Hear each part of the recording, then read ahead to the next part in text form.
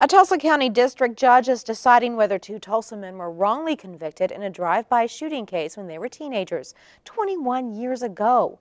In 1995, DeMarco Carpenter and Malcolm Scott were convicted of murdering a young woman and wounding two others.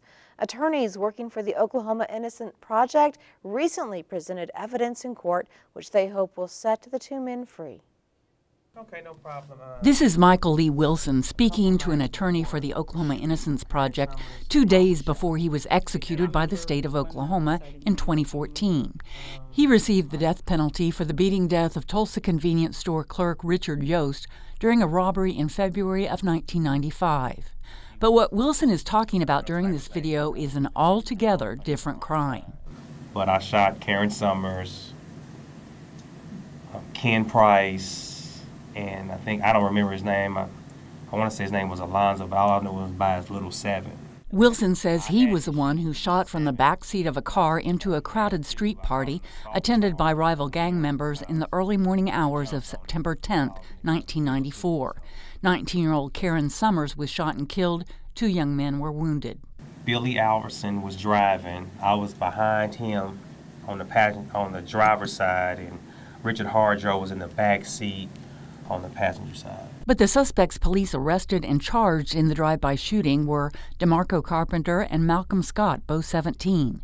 Wilson says 2 days after Carpenter and Scott were picked up, a police officer showed up at his house. He came to the house wanting to question me, and what's so crazy, I have the gun on me.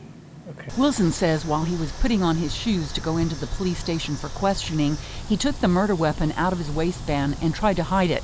But he says the detective saw him trying to conceal something and confiscated the weapon. They were asking me all these questions, and like, do you know Malcolm Scott? I'm like, yeah, I know Malcolm Scott. Well, he's been arrested for the murder. I'm like, wow. I was like, I didn't know anything. I was like, okay. So they're asking me all these questions, and I'm nervous because I know they got the murder weapon. I'm like, damn, I'm finna go to jail. But the police didn't know it was the murder weapon until it was tested for ballistics weeks later. It kind of blew me away that I got caught with a gun and they just let me go. They didn't arrest me for possession of a firearm or anything. Okay. They just let me go. Wilson was eventually charged but cut a 5-year plea deal to testify against Scott and Carpenter. Wilson's video was played during a recent evidentiary hearing in Tulsa County District Court. Attorneys for the Oklahoma Innocence Project are trying to prove that Scott and Carpenter have been in prison for 21 years for a crime they didn't commit. A packed courtroom not only saw the Wilson video, but listened to the testimony of DOC inmate Richard Harjo.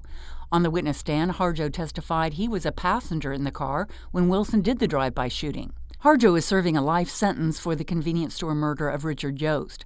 Billy Alverson was executed in 2011 for his role in the Yost murder. Harjo says Alverson was at the wheel of the car during the drive-by shooting. James Dunn is head of the appellate division for the Tulsa County District Attorney's Office. Just trying to say that now all of this is somehow newly discovered evidence, and you've got 3 people who have got nothing to lose. Harjo and Alverson's dead. It was a handwritten statement. How could I cross-examine that? But what does Harjo have to gain by putting himself in the car, ducking down because of return gunfire? Are you saying that testimony was not credible? I think a lot of what this is, I'm not saying it's totally incredible. It's just that I don't know in this kind of situation what he really has to lose by saying that.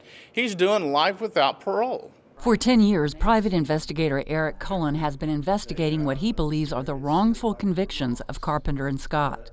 No physical evidence that points anywhere but Michael Wilson, and then 2 rival gang members who have tons of skin in the game. Like a lot of gang cases, these people, will give multiple different stories because of the fact that they don't want to testify, and then when it comes time to testify, they come in and you don't know what they're going to say. Carpenter's mother, sister, and brother attended the recent hearing. Pamela Carter and her son James were both alibi witnesses at the trial 2 decades ago. And I knew he was with me, and Malcolm was at that house that night, and I know they didn't do it. I knew it. It was a life-changing event. So I remember everything. James says he was only 14 but vividly remembers his brother being at home on the night of the drive-by shooting. He says several people at their house that night could have also been alibi witnesses. If they would have done their job like they were supposed to, a lot of people's life wouldn't have been dramatically changed. Like say, they didn't question me, they didn't question my mama's boyfriend, they didn't question my friend across the street, they didn't ask the young women that they was with, they didn't question nobody. They just literally picked them up, y'all guilty. Just because I'm a mother, they told me mothers lie for their kids. That's not true. I wasn't raised like that. Lemitra Carpenter has visited her big brother in prison on and off for 21 years. I know he keeps strong for us, but I know that this has bothered him and has put a lot of pain in his heart and mind. And so that's what makes me emotional, is to see him go through that. Malcolm Scott's family is praying for the exoneration of the two men. Scott's sister says her brother is hopeful.